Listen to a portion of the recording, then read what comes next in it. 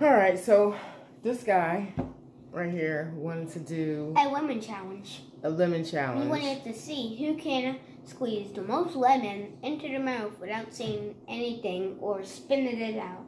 If it's too sour, game over. You spit it on the plate. Put it on the plate. So he wanted to do a half a lemon, and I talked him into doing a quarter of a lemon.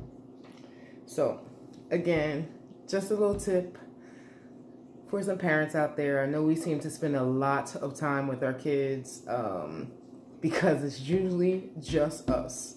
But make it fun, make it interesting, make it silly, make it count. That's it. That's the only thing I need to say. So, with that being said, are you ready? Yes. Here's our I'm not lemon. ready. Here is our lemon. So, are we squeezing it? Are we sucking it? Are we biting it? We're squeezing and sucking. Ooh! Oh, you lose already. No. All right. We're doing this and sucking it. Okay, so on your march. And do this. Get set. That choice. Go. Go.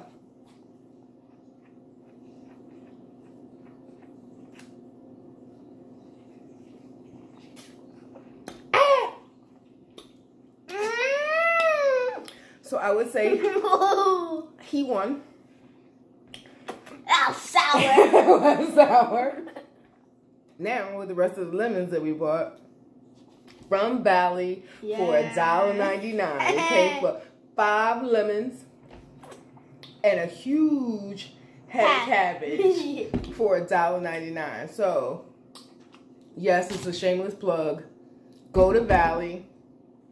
If your funds are low, if you got $20 to last for the week, you can get you some, my favorite, red sticker meat, and hit up the clearance rack for the veggies for $1.99. It's generally where I shop for everything. And it's an international market too, so I'm not missing out on buying some of the things that I used to get in the city of Philadelphia. So, peace. With a lemon on top, with a lemon on top. With a lemon on top, with a lemon on top, with a lemon. See you soon, guys. See you soon.